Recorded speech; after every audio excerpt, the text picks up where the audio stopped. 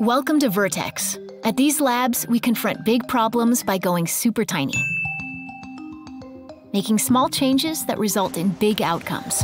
Hi, I'm Ginger Birnbaum. I'm a CF patient advocate and I'm a CF mom. I'm so glad that you're here today. Thanks, Ginger. To date, only a small percentage of the CF community have visited our labs. So we created this virtual tour, a way for everyone to meet the people of Vertex. First, you're gonna need this coat. Hope it fits. First stop, chemistry. Here, we work with tiny molecular structures. Hi there, I'm Yoshi.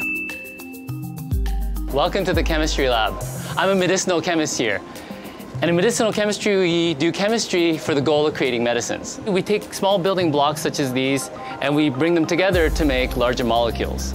We have to make hundreds and thousands of these to create medicines.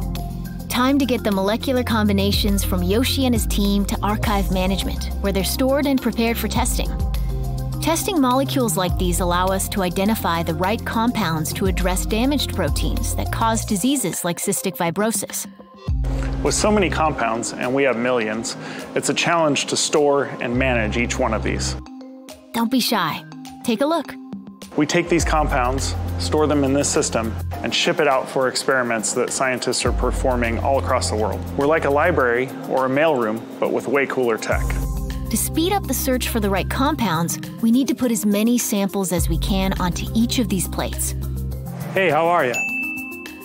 So you've seen where the compounds are stored. Now you can see this acoustic work cell where they're actually distributed to the scientist. The system works by focusing an acoustic sound wave at the bottom of the plate, which causes a droplet to eject from the surface, and then a plate is held upside down over it, which catches the droplet. Thanks, Joe. Now it's time to test each compound on human tissue. Hi, I'm Taylor, and this is our human cell lab. This is where we grow all of our human cells in large scale for production. So this includes the human bronchial epithelial cells, or the HBEs, which we mostly get from CF patient donations. These important cell donations are critical to our research. So we'll take care of these cells every single day for a period of 5 weeks before we're ready to test our compounds on them. At that point, we'll hand them over to other scientists to test these compounds and see how well they're working.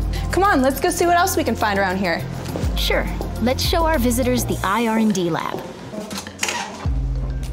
Hi, welcome to IR&D. This is where a lot of the magic happens at Vertex. What happens when we need a research tool that we don't have? We invent it. We make a lot of custom instruments. Over here we have a 3D printer we use for rapid prototyping. We also build our own electronics boards here. Here on the wall is a lot of our patents that we've done over the years. So you can see here at Vertex, we think big, but not only that, we also go big. So why don't I show you where we do that next? Javier is right. When it comes time for clinical trials, we really need to go big. Hey there, how's it going? Welcome to the Kilo Lab. The Kilo Lab is where we take compounds from milligram scale to kilogram scale, using equipment such as this one right here. Kind of like cooking for 100 people. Our synthesis takes us to this type of compound. We send it out around the world for testing for the next step in our drug development process. So glad you could join our tour. As you can see, it takes a village to make big things happen here. But none of this would be possible without you, the CF community.